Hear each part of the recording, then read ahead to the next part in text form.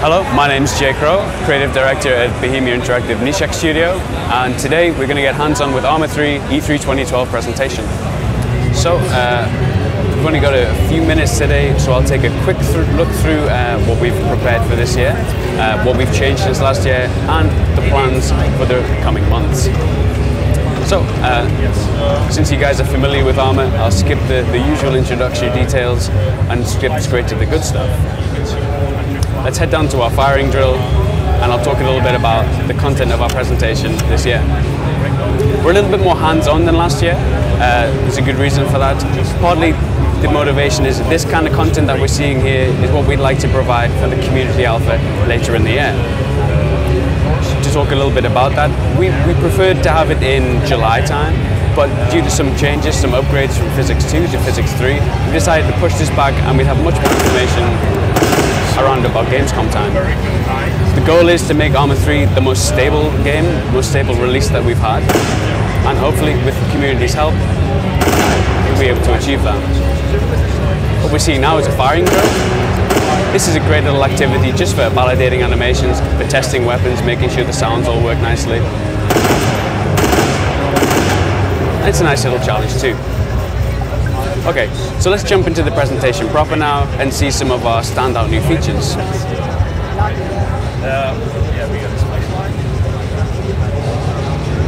Okay, we'll kick things off hopefully with a little view of Stratus Island. This is one of our 2 islands. It's a little smaller, although when I say that, it's still 8 by 8 kilometers. Obviously, the other island is Limnos, which we saw a little bit more of last year, 300 square kilometers of ground terrain, and obviously the coastline to boot. See, we're firing up our little bird here, and we're just going to take it up in the air, get a sense of what the island looks like, and hopefully not get killed. Let's do this.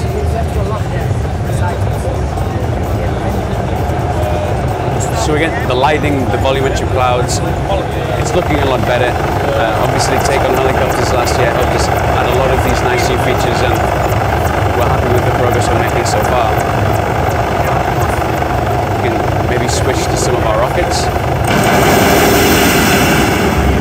Get a sense of a little more powerful sounds than maybe we've had in the past. I will try not to get sniped here by this.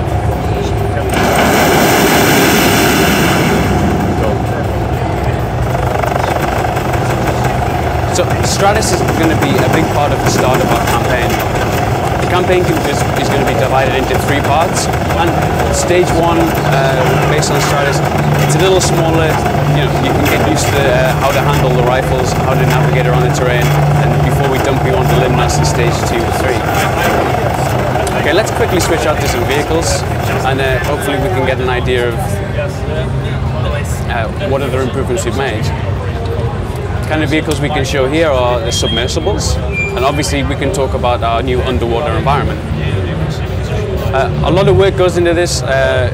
Almost all of the development team managed to have some input in here in one way or another. We've got the environment artists making a completely new, different kind of terrain, which gives people, you know, a bit more tactical freedom. We can go in the air to our objective, or we can go around underwater as well. Animations work obviously is important for us to get the scuba divers looking good.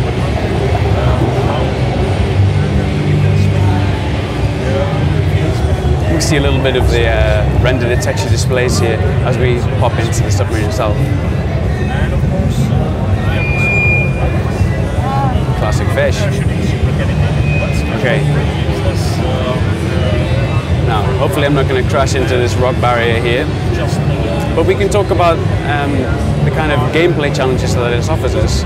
Here we're using a submarine to get around a little bit, and we'll pop out, take down a couple of our divers. I think it's worth mentioning that we can't take any old weapon underwater.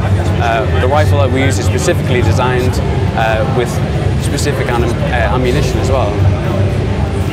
If I jump out, I'll try not to die. So real. These weapons only have a range here about 30 to 50 meters, but it gives us some gameplay under the water, which is obviously important to us. The sounds as well have been a big part of this development, with dynamic filtering of the of the weapons and things like helicopters above us. Oh goodness.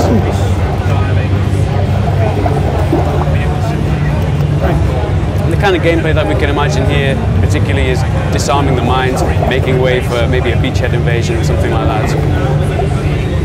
Okay, let's jump out of this one right now and take a look at a different aspect of ArmA, the vehicles, the new physics-supported driving model, and maybe throw some grenades downrange as well to try and show off some ragdoll.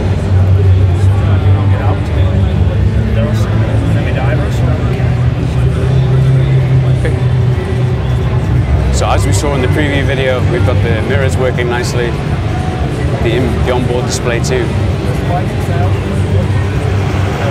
As I was alluding to before, we're upgrading from Physics 2 to 3.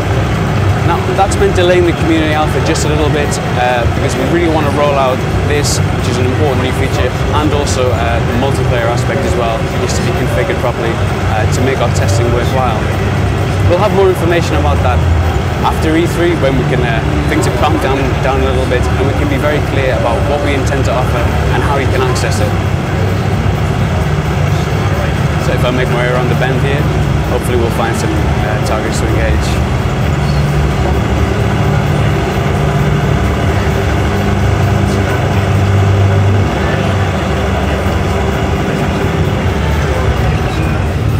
Wow, this is convenient.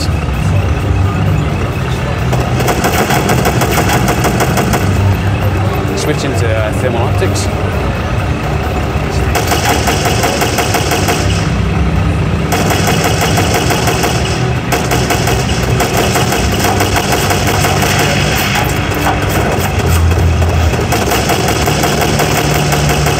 Thermal optics added with Operation Arrowhead, but we hope maybe some people that missed that will be able to enjoy the quite advanced rendering that we have here, taken from our military simulation PBS. Although I should add, improved by our programmers, otherwise you would kill.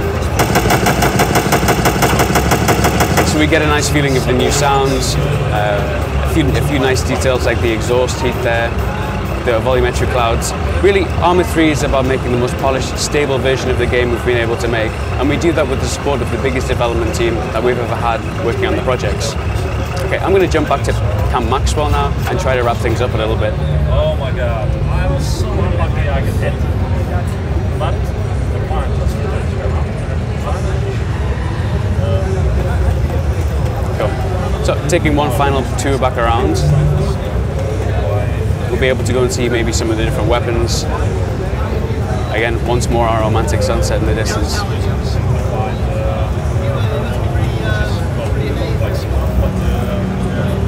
Again, we talk about ArmA in terms of its freedom, lots of different weapons, vehicles, helicopters, scuba divers, but this time there's a real focus on the quality of the objects. Each weapon has a lot of work involved with it, sounds, animations, configuration. Perhaps it's worth just quickly showing the different kind of things we can do with that. We can take off our sight if we want. If we had a laser or flashlight, we can attach it here as well. Down here we've got our capacity, and this relates to fatigue. The more we encumber ourselves with gear and equipment, the more fatigue we have, and the less accurate we'll be able to be when we're running around, the less distance we'll be able to run too.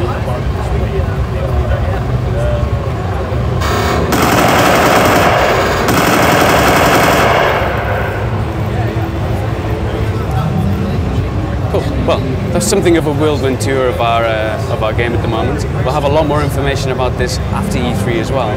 Keep an eye on our website, arma3.com, and of course our regular social channels, Twitter, Facebook and YouTube. Okay, thank you very much guys.